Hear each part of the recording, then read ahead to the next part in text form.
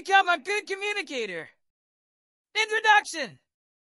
Effective communication is an indispensable skill in today's fast-paced and interconnected world.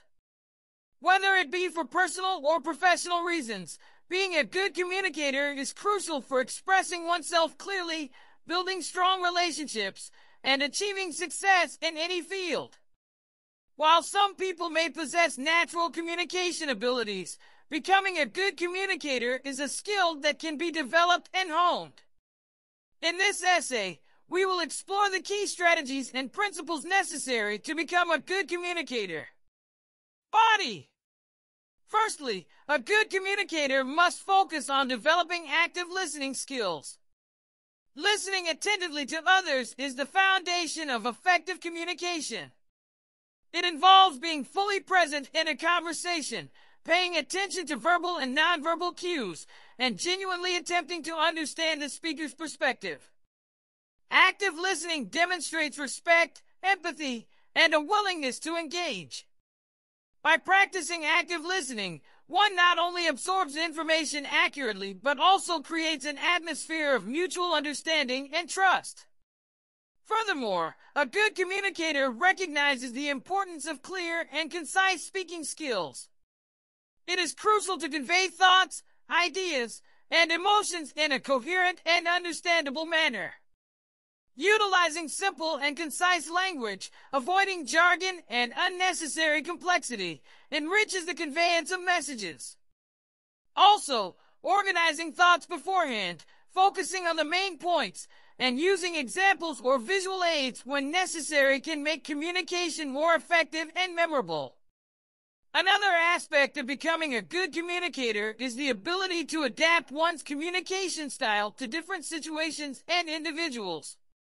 Recognizing that people have diverse communication preferences and needs is paramount.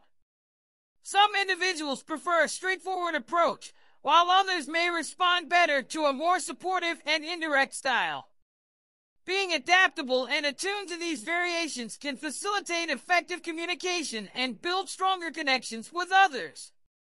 Moreover, nonverbal communication plays a crucial role in effective communication.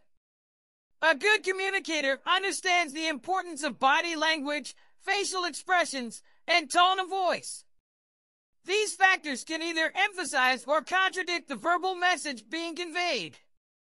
Maintaining eye contact, speaking confidently and clearly, and using appropriate gestures are key aspects of nonverbal communication that contribute to effective communication. Lastly, emotional intelligence is essential for being a good communicator. Emotional intelligence involves recognizing, understanding, and managing one's emotions and those of others. By being aware of one's emotions and expressing them appropriately, a communicator can foster trust and create a safe space for open dialogue.